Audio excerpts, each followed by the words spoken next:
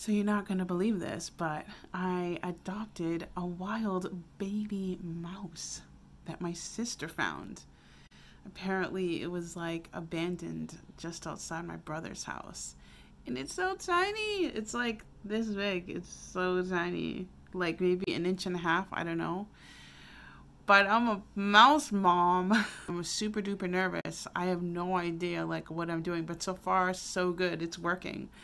I am feeding the baby with a paintbrush and kitten milk, kitten replacement milk. And I just started adding some baby food to it. Like apparently that's a good weaning recipe for freaking mice or rats or whatever. I think it's a mouse.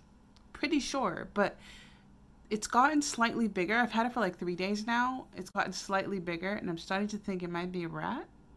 But I don't know. I don't think it's a rat. I think it's a mouse. What do you guys think? Is it a rat? Is it a mouse? I really hope it's a mouse because I don't think I can handle anything like massive. It's like, yeah, like, I don't know. But I'm pretty sure it's a mouse.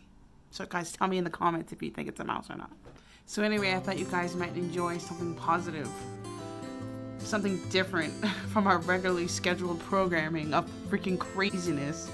Absolutely mental bonkers. What is the world coming to? Like, what is going on? Like, actually going on. So let's enjoy this little baby mouse.